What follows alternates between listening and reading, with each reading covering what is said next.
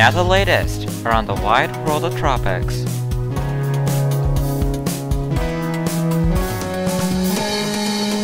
Tropical Weather Bulletin for October 30th. Well, here we are, we're slowly approaching the end of the month, and we have two systems active, whether alive or dead. Malou is now extratropical to the east of Japan, and Apollo is a tropical storm in the Mediterranean Sea near Italy. Not something I'd be expecting to say in a Tropical Weather Bulletin, but of course 2021 has proven to be a strange year.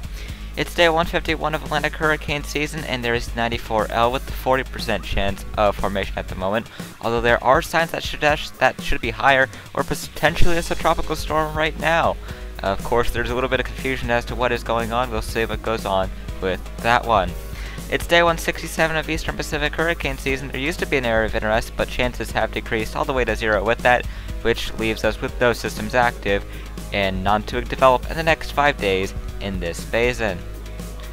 Going on over into the Western Pacific, you can see what is left of Malou, which is continuously getting more and more disorganized in its extratropical phase, while there's also Invest 90W, which has a 30% chance of formation. Of course, the GFS is the one that is going completely bullish on this as of right now.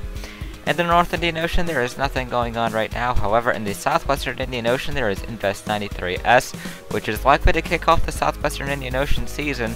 Now the fact that there is an 80% chance of formation, the Joint Typhoon Warning Center already giving a TCFA for it. There is no track forecast given the fact that there are no systems active at the moment. Of course, these will return when the next tropical cyclone is active, but in the meantime, we do not have any of those, so you can wait until then. It'll probably be either 94L or 93S, depending which forms first or becomes more prominent. So, moving on over, so that way I'm not continuing on rambling, at least, this takes us to the North Atlantic satellite imagery. And you can see what's going on between 94L, seemingly looking better, and then of course to the right of the screen you can see Medicane Apollo there, or Tropical Storm Apollo, whatever you want to call it. It's to the southeast of Italy there. In the Eastern Pacific, there's really not much going on. There's a few disturbances that are worth noting. But there is really nothing that's going to be actually developing into a tropical cyclone anytime soon. It's all quiet here, as it has been the case for a few days now, ever since Rex made landfall to Category 2. In the Western Pacific, you can see Malou pretty much leave the map pretty much, and then you can see Invest 90W as it continues to fire up showers and thunderstorms. However, they're extremely disorganized in nature, so it is going to take a bit for it to actually get itself organized to the extent of which it will become a tropical cyclone. Of course, it's not even certain that it will, so we will see what happens with that as it continues towards the west-northwest. In the North Indian Ocean, there's not much going on. The monsoon season seems to be looking a little bit weaker as the month changes into November in a few days. In the Arabian Sea, not much going on as per usual either.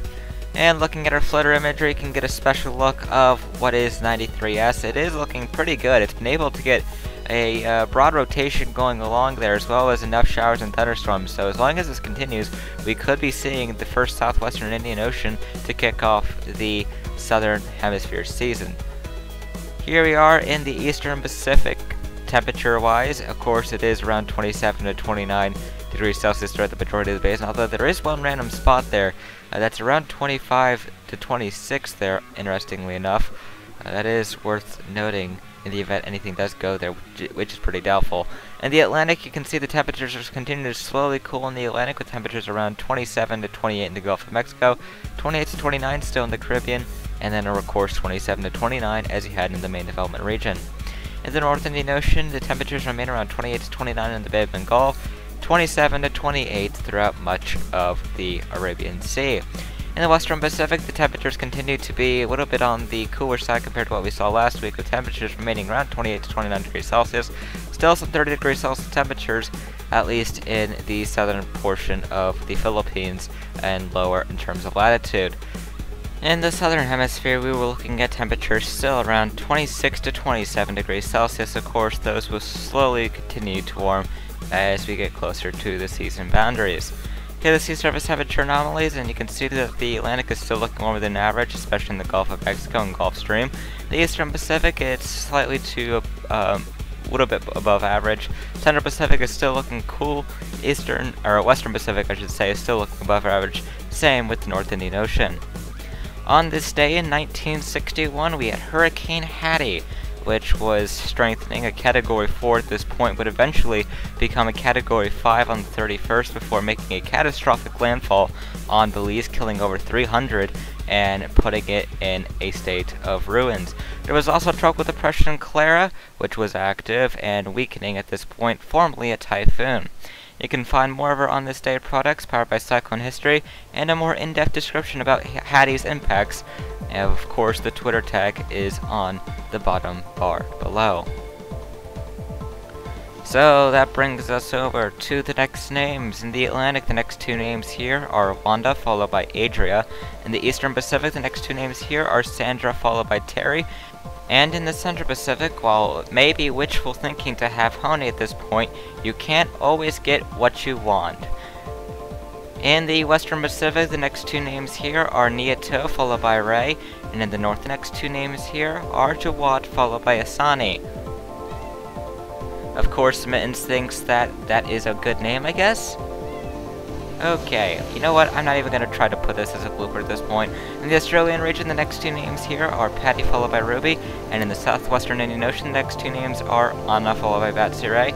South Pacific is looking out for Cody and Dovey, and that is what will wrap up our Truck Weather Bulletin.